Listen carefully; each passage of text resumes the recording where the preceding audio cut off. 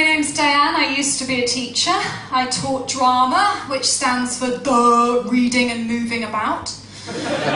Some of them didn't quite get it. And the day I decided to quit was when a little girl who I'd known for 4 years came up to me and said, "Miss, no offence or nothing, but we've all been chatting and we reckon if any of us had a ginger baby, we'd drown it in a sack."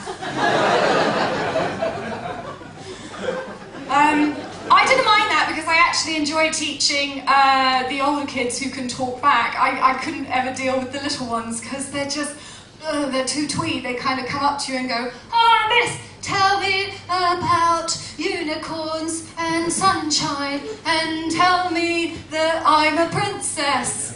And I'm too bleak. And I'm just like, "Oh, I'm sorry, I wish I could pop it, but I know for a fact that in 11 years' time, I'm going to come out of a pub pissed and see you being fingered behind a skip."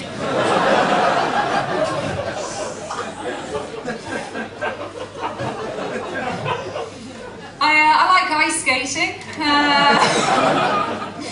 There's a couple of things I won't do on an ice skating rink. One is a handstand, for obvious reasons. And the other one is the splits.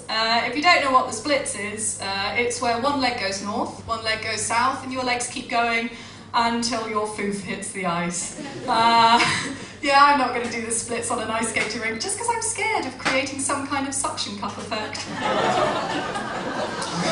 I don't want to get stuck there, you know, I've got shit to do. I'm not showing off, I don't have some kind of magnificant. I mean, believe me, if I did, I would not be here.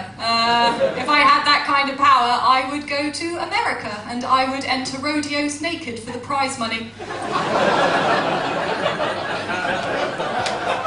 I mean, come on, as long as I had a saddle, do you know what I mean? I'd be like Garfield on a windscreen, I'd be fine. I mean, they'd be like, "Oh my God, ma'am, do you at least want a hat or something?" I'd be like, "No, I'm fine." I don't have any kids myself, but I have a lot of friends who are giving birth, and one of them, she seemed to think that if you get the birth of the child right, the rest of the child's life magically follows. I know this isn't right. She goes to me, "Yeah, you see, you've got to get it right from the very beginning. I'm going to have a home birth." I was like, "No, you're not. You've got cream carpets." And then she goes, "No, you see, I'm going to have some tea lights, and I'm going to have a birthing pool, and I'm going to create an air of tranquility, and my baby's just gonna slide. Just slide peacefully into the world." I was like, "Honey, if your baby's gonna slide out of your vagina, you were too fucking rough when you made it." Kind of implies there's no tread left on the tyres. I got a text on the day as well going, "Come and witness the miracle." I don't know if any of you have seen a live birth, it's absolutely disgusting. I walked in and the tea lights had set fire to the curtains, so there was this black smoke on the ceiling. And I walk into the lounge and there's my friend, sat in a paddling pool with her newborn child bobbing around in all the turds she pushed out as well. I was like, "Let me get this straight, your baby slid out of your vagina into a pool full of shit. That's not a natural birth, that's the log flume."